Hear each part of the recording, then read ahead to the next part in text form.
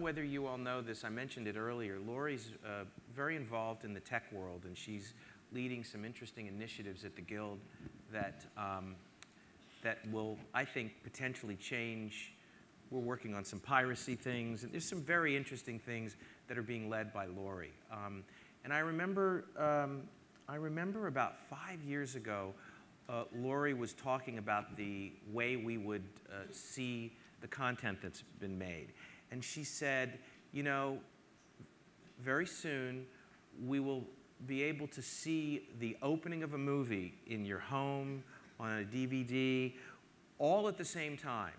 And the world is changing so rapidly. And that sounded interesting, and it made sense to me, but we're close. We're really close. Oh, yeah. And so I want to talk a little bit about how the way we are being delivered, content that's being delivered, how that's changing. Just because I think, you know, we all know that in a general sense what's going on, but I think Lori could share a little bit with us about how that's changing both technically and how that's affecting what we're doing, if it's affecting what we're doing, storytelling-wise. Right. Well, it's definitely affecting what we're doing. I think in 2005, I was talking to you, which was 10 years ago, about Morgan and I talk a lot about the future, and because I was a computer scientist, I have friends who are still computer scientists, and so we're always looking at what's coming, and it was really clear to us back then.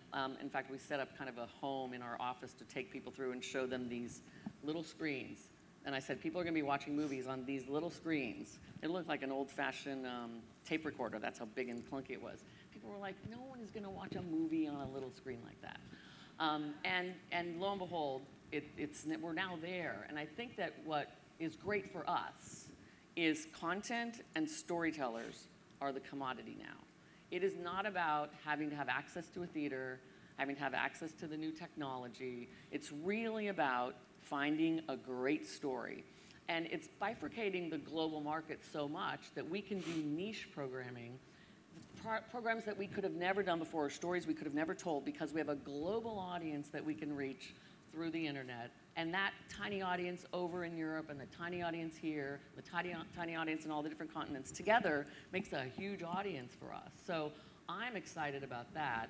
I think that you guys know what Spotify is, and Rhapsody Music is delivered that way. My prediction is that most of our film content is going to be streamed and all on demand, and you'll have a subscription service, and you'll get to see any movie, which is great for us because a lot of old movies that still aren't available.